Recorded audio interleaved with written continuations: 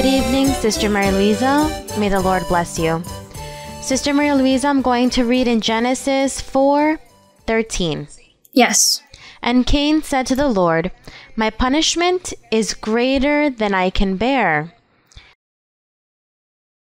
Surely you have driven me out this day from the face of the ground.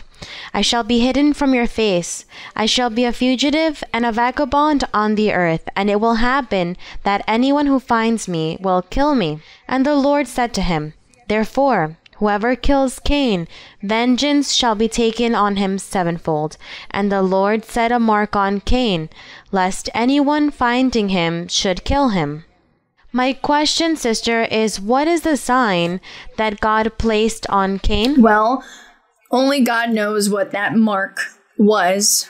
Now, God placed a mark on him and said, okay, well, the mark on Cain will be that whoever comes to kill him, but no, because whoever is going to kill him has to have certain traits and maybe perhaps a certain weapon to kill him. And the Lord is the one who puts that in place. And that mark is only something God knows. Like, example for us, when we put a mark on something to be able to distinguish it between something else so that we are not confused. For example, something really simple. I'm going to give you an example that we use with children. For example, people who travel, the majority of luggages are blue or red. All of the luggages that come out, if a person doesn't place a certain mark or tag it, they don't know which one it is. They start to look, well, which one is it? Until they look at the name and last name. But if you actually put a mark on it, you say, oh, well, the one coming over there, I put something pink on it. That's my luggage. So you put a mark on it to be able to distinguish it. That's such a very easy, childish example, but it's important so that we're able to understand what a mark means. That's it. It's a mark. So only I know what that special mark that was placed on my luggage was. No one else knows.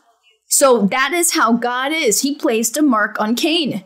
That only he's the only one who knew what that mark was. So not just any person and not just any man could come and then kill Cain, but rather it needed to be a particular person, perhaps from a certain town that was tall and strong, that had an athletic build, that had a sword.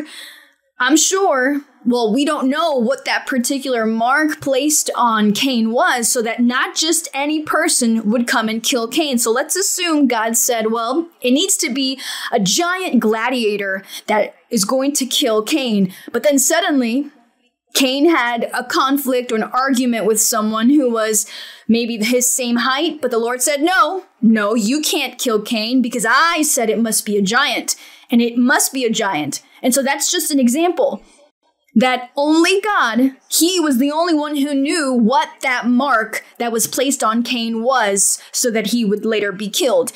And the Lord also told Cain that whoever kills him, he would take vengeance on this person sevenfold.